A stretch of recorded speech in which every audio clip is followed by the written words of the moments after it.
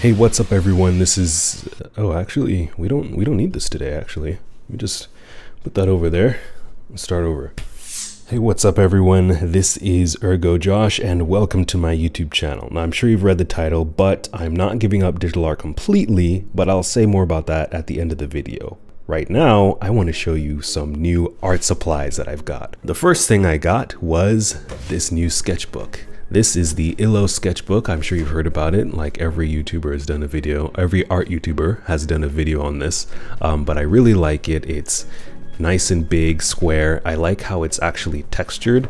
You know, if you can hear that. I was coming from a moleskin sketchbook that I haven't even come close to finishing, but the pages are so thin and it's like slick, you know, like when I draw with a mechanical pencil, it feels like I'm drawing with a knife blade. But this is nice, and when I draw on it, it makes a nice scratching sound, just like my iPad. This is the first and only sketch I've done. Not that great, but I'm definitely happy with my purchase for this. So yeah, this is something I plan to definitely force myself to finish no matter what. Next up, I have my new Prismacolor Color Erase pencils. I was inspired to get these by Draw with Waffles again. I loved how they looked when she was using them in her sketchbook. They're super smooth and I love that they're colored, you know. I have a whole video on why I like to draw in pink on my iPad, and it's the same reason here. It's just so much more freeing to be able to draw without feeling like I'm constricted, and I can just make all the mistakes I want and learn as much as I want. Now, of course, when you have real colored pencils, you also need to make sure that you get yourself a pencil sharpener. So I got this from Amazon. It's called the Jarlink pencil sharpener. It's pretty good. I haven't used one of these in years, and it gets them pretty sharp. I can charge it with a USB cable, and so I don't have to use a whole outlet for it. And I also like it because it's electric, so I don't have time to be sitting here cranking pencils in a handheld pencil sharpener when I'm coming from digital art. So this is already a stretch for me, so I had to pick up one of these for my pencils. And next we have even more colored pencils. These I actually didn't buy. These are really old Prismacolor Verithin colored pencils that I got when I was in high school. I just haven't used them, and I wanted to get these because I wanted to add a little bit more color variation to my sketches once I get more comfortable, and to be able to darken up areas if the Prismacolor Color Erase pencils are too light. So I selected a nice little color palette here that I feel like will be easy for me to work with my little red pink ergo.josh color scheme going on here. So I'm super excited to use those. I've already tested out a little bit of it in my Illo sketchbook. I also got a mechanical pencil. This is the Graphigear 1000 by Pentel. This pencil is something that a lot of people use in school just to, you know, write and draw alike. It's something that I really enjoyed using when I was in school, but when I got it, I realized it's just so difficult coming from the iPad and then trying out those color pencils. I don't really enjoy sketching with it so much. So I decided to get some red leads for it. They're from a company called June Gold. They're very dry, but they actually don't look too bad in the sketchbook actually. And they actually have a nicer color than the orangey vermilion color erase pencils. You may see me use this a little bit, but not as much because it's just kind of a pain to use when I draw. I also got this mechanical pencil. This is a Rotring 600. I thought, okay, this is going to be when I get serious and start adding some details, but this is just such a pain to draw with for me. Like, I don't know what it is. It feels like I'm trying to draw with a thumbtack and cutting into the paper, and it's so difficult to just shade with. And I don't know how some of my favorite artists use these to get such nice shading, but I don't think I'll be using this for much drawing. Hopefully it doesn't go to waste because it was so expensive. And last but not least, this is not really a traditional art supply, but I got this upper pencil grip, and if I can get it off, it's actually on pretty tight. This is what it looks like, and I really like it because it makes the Apple Pencil feel just freeing. I don't have to grip it very hard. That's probably what it is, and it feels like holding one of those pencils. And the other nice thing about it is when I'm doing a lot of detailed drawing for a long period of time, it feels completely fine. I love that it has these grooves in there so I don't miss the nice flat edge that the Apple Pencil has, and I just hold it lightly, and at this point I've practiced with it a little bit and I feel like I have a lot more control. I decided that I wanted to do a quick little sketch here while I tell you guys about what I've noticed about the differences between sketching and drawing traditionally versus drawing digitally. I found the biggest pro to sketching traditionally is the satisfaction. There's just something really special about filling a sketchbook with your drawings. It just feels like you're making a piece slowly. You know, it's just as fulfilling as making some super nice, painstaking digital art painting. But the sketching that I do in Procreate, it just feels sometimes like it just goes to the wind. I can't really show it as easily. People definitely don't care about them as much. If you ever notice, if you post stuff on Instagram, people are much more interested in your digital, like finished portraits versus your sketches. But as soon as you upload traditional sketches, people are like, ooh, like really, really interested in it. But yeah, it's solid. It feels real. You know, it's so nice to be able to open up a sketchbook and look through them instead of opening up one by one, scrolling through a gallery of thumbnails, looking at your sketches that way. Another con to digital art is the tools can kind of suck away the experience that you could be getting from your drawings.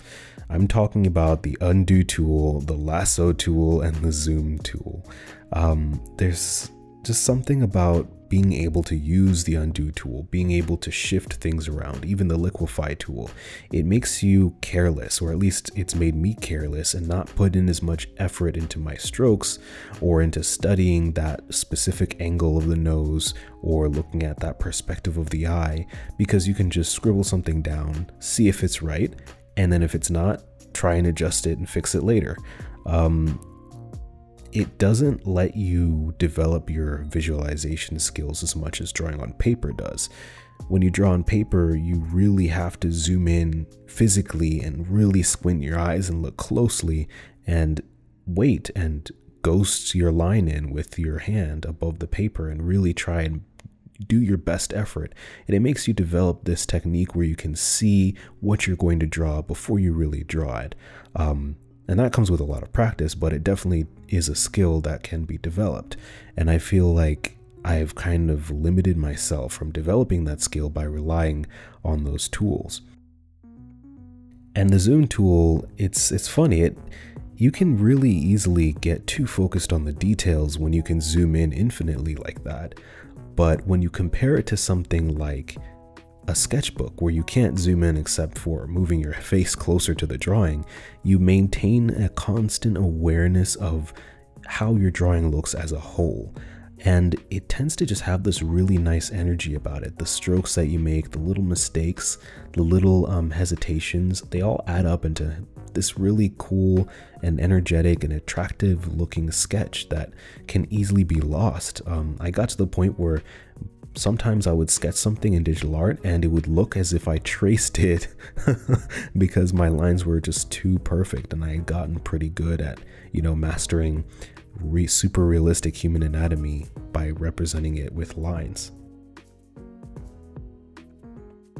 Sketching just allows you to get so intimate with your work. I felt like I felt in high school again. It's just you and your artwork. You get so close to it. It's so precious when you're working with these tools because they're really all semi-permanent. You can't just whip out the eraser tool and get a perfectly white thin line erased in your drawing where you need it. You got to really plan that when you're working traditionally. So it's just something that's a lot more of a kind of like a dance when you're sketching. It's just so therapeutic, and it just feels so much more rich. At the end of the day, though, I'm not going to shoot down digital art because, of course, I'm still going to do it a lot more.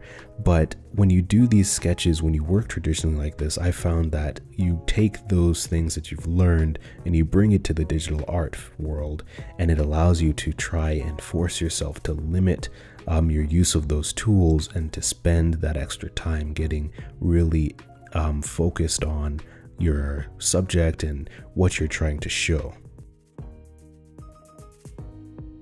For me, my new process going forward is to limit how much sketching I do on my iPad.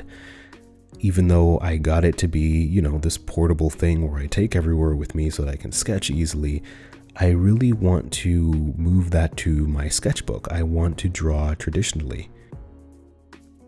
My goal is now to sketch all week traditionally and then develop at least, most likely just one, very, you know, detailed rendered digital art piece.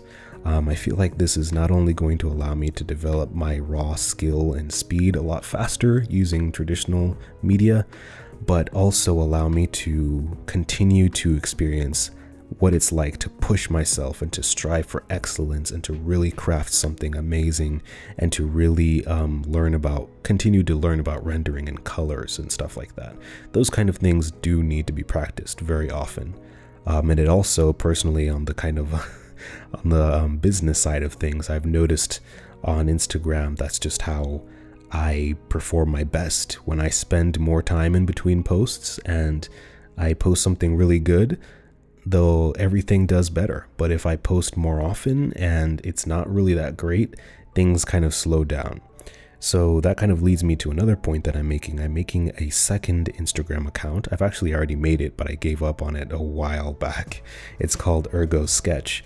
And there I'm going to be posting a lot of the sketches I do and maybe sharing what I think about those sketches. I don't know. I'm not really going to be too serious on that account, but I definitely do want to use it because it's great to be able to see your process in that gallery format, and it's helpful to anyone who wants to see what I'm doing in real time.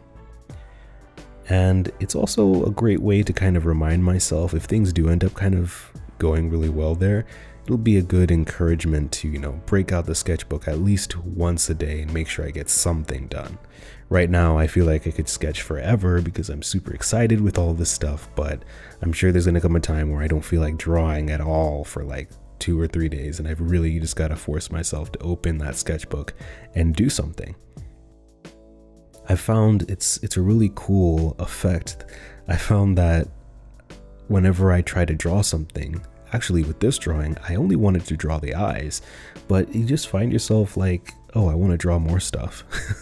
I started drawing the rest of the face and it didn't end up really that great, but I think it's pretty good for drawing eyes without thinking of the face at all and then just adding the face as an afterthought. I think this is a pretty good thing, but oh well. It's you know, it's my second serious sketch in a sketchbook after like years and years and years, so I'm giving myself a little bit of slack here and just focusing on volume and spending some real time, of course, with the sketch, not just sketching super fast here and there and then moving on to the next one. So that's it for today. What are your thoughts on digital versus traditional?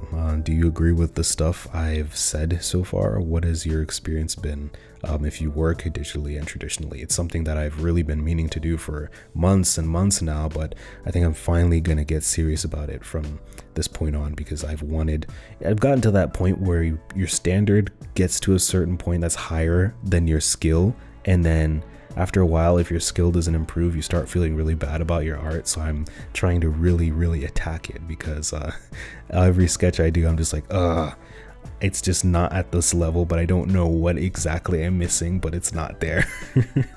And yeah, but hopefully we can both get to a place where we're happy with our progress, or at least, you know, having fun and not really taking ourselves too seriously with our artwork.